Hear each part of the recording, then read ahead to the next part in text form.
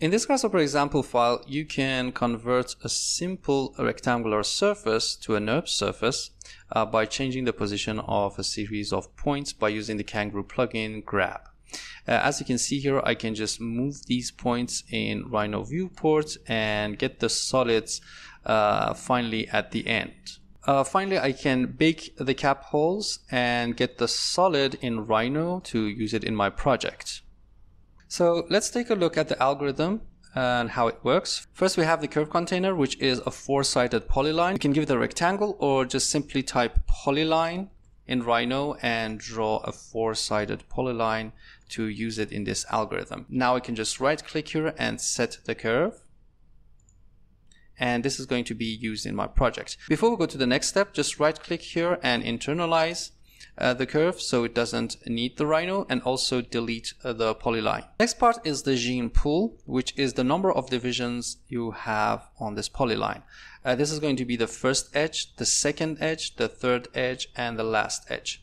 To see the results, because the Kangaroo is updating this, after changing the number of divisions, simply go to the Kangaroo solver and reset this. So the first edge for this example is going to be this edge, and we've divided this into one. So this is going to give you 2 points, the start and the end.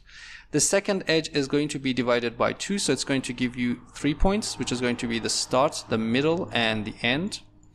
And the third edge is going to be this one, which is divided by 3, and it's going to give you 4 points.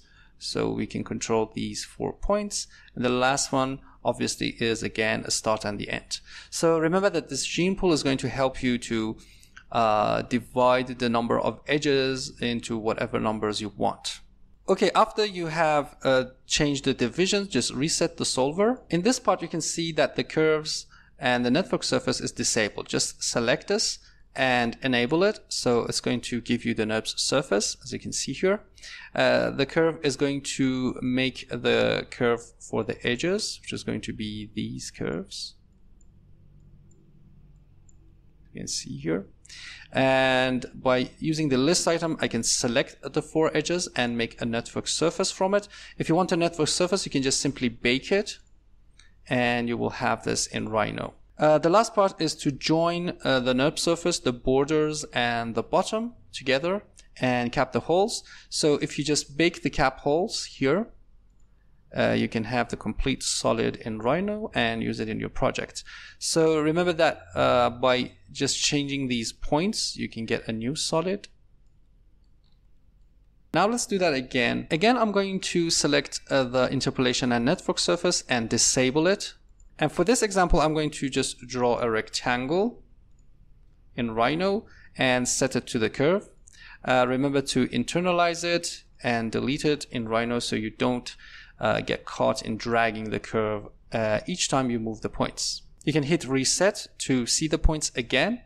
And if you want to change the number of divisions, simply go to the gene pool and change the number of divisions you want. And again, reset the solver. Now enable the network surface and just change the points so you can see the NURBS surface easily.